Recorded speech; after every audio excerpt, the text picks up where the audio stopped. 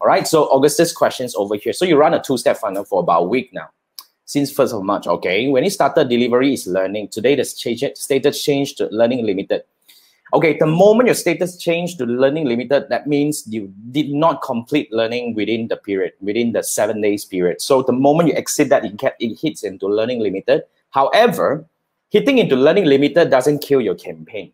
Okay, it will not become less targeted. You don't need to spend more if you don't want to. Okay, because fundamentally, when you hit into learning limited, what Facebook is trying to tell you to do is to spend more money so that you're able to exit the learning phase faster. But if you really understand that this is the amount of money that you want to spend, you don't need to. Okay, so learning limited is actually a very normal scenario. I mean, based on the amount that you're spending and based on the audiences that you're targeting and based on the action that you're trying to target.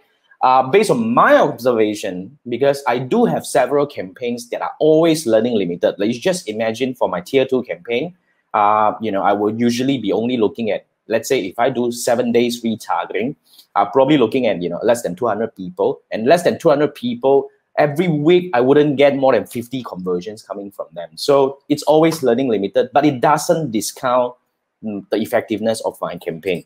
So it depends. Okay, if you want to really, that's the learning limited, if that's the question.